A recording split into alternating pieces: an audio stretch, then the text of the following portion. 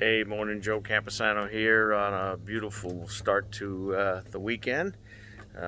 Doing our usual walk on the dock a couple times a day to see our customers. Make sure their insurance client boats are in good shape. We are always looking at the dock lines. As you can see down here, this guy's done properly. Dock lines, and make sure with the rising and the lowering of the tides that we have, your dock lines have to be set up properly, so this way you're not causing any more trouble or a potential insurance claim, because basically if your lines are incorrectly set up and we get a good rain over a weekend, you can basically set up a bathtub on your boat.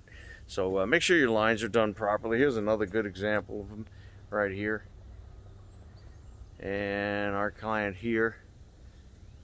You can see, just make sure you have enough slack in there, so this way you don't have to create a claim and ruin your week. If you have any questions on boat and yacht insurance, Joe Campesano, 732-892-8826, or go to jcampesano.com. Hope everybody has a great weekend.